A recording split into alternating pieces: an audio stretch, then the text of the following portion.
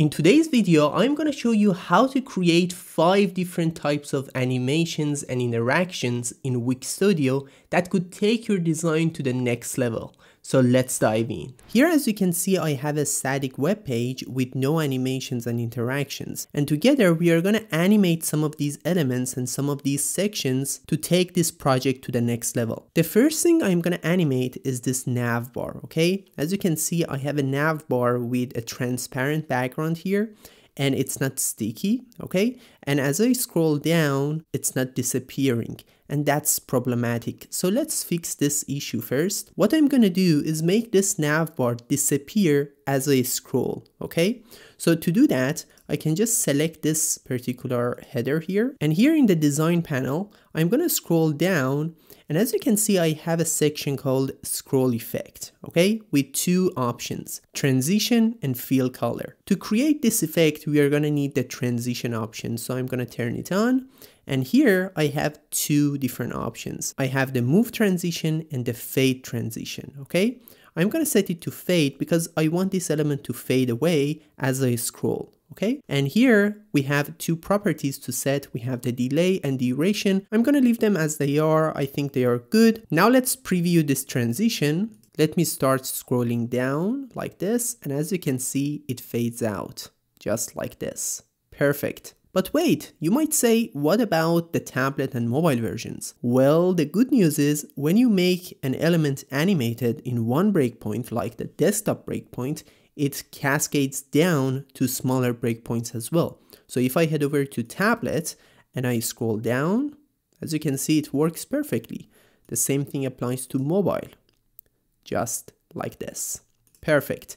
So now let's move on to the second type of animation.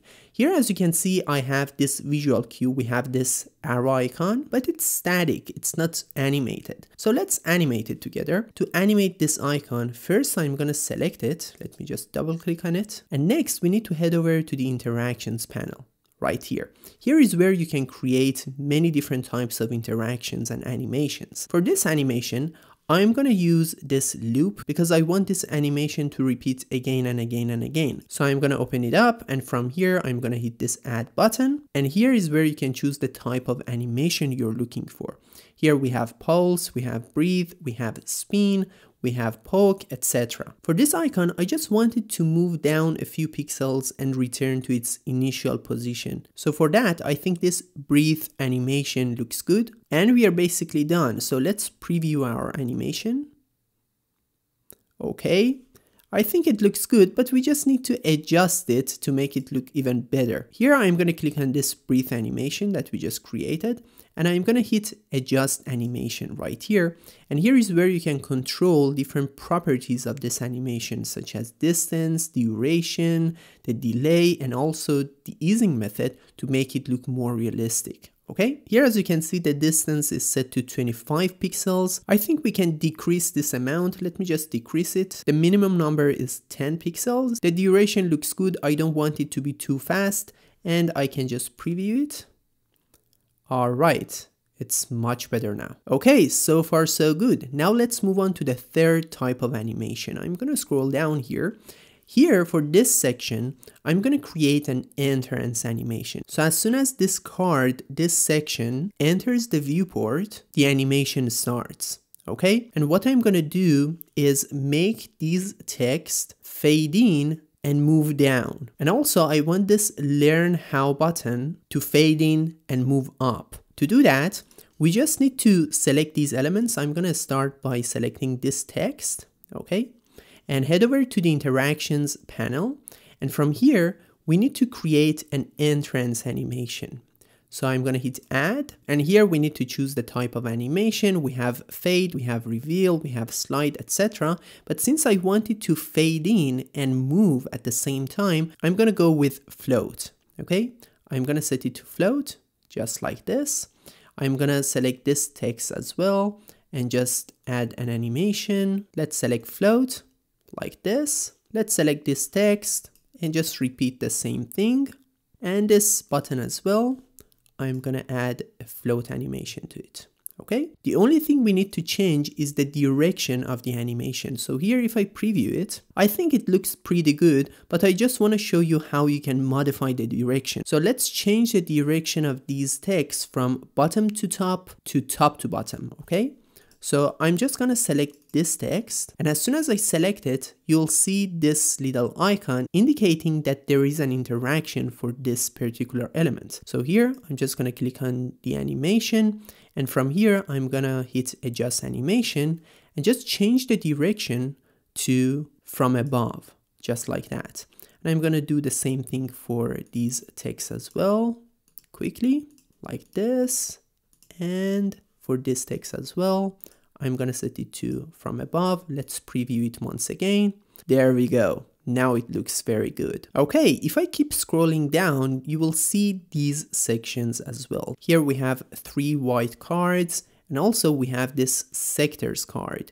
But nothing here is animated. Well, what we can do is go ahead and animate these texts as well, but you know how to do it, so I'm not going to repeat that. Instead, I'm going to show you how to create a sticky element. So as you scroll down, these cards, one by one, should stick to the top edge of your screen. It's going to be so cool. So let me show you how it's done. First, I'm going to start by this section. I'm just going to select this section, and I'm going to head over to the design panel. And from here, I'm going to head over to the position section. Here, as you can see, we have a property called position type, and by default, it's set to default. I'm going to change it to sticky, and here I'm going to set it to top because I want it to stick to the top edge of my viewport, and that's all. Let's preview it. I'm going to scroll down, and as you can see, as soon as it reaches the top edge of my screen, like this, it starts sticking, and that's exactly what we need. So now let's do the same thing for these white cards. I'm just going to select these cells one by one, head over to the position section, and just set the position to sticky. I'm going to go ahead and do this for all these cells, and I'm going to fast forward this process. Let me scroll down.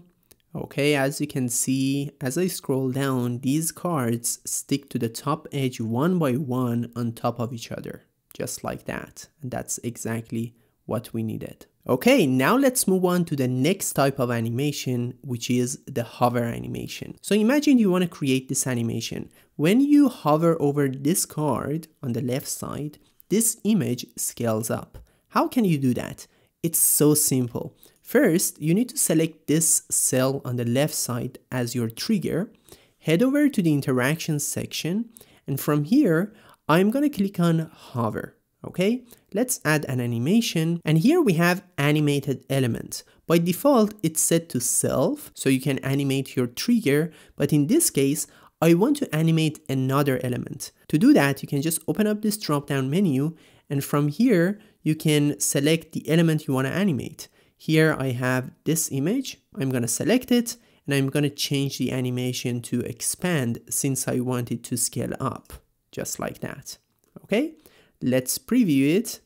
I'm gonna hover over this card, and as you can see, this image scales up and down, just like that. And you can go ahead and recreate the same animation for all the other cards. If you want to learn more about Wix Studio and take your web design business to the next level, make sure to check out this video. Thank you so much for watching this video. If you found it helpful, please hit the like button and subscribe to my channel for more design tutorials.